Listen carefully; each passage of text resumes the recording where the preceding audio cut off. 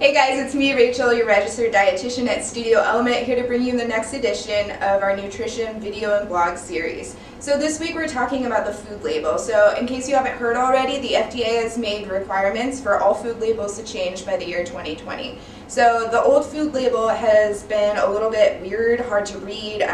It's not very helpful in some cases, and it contains some information that isn't really that important to public health.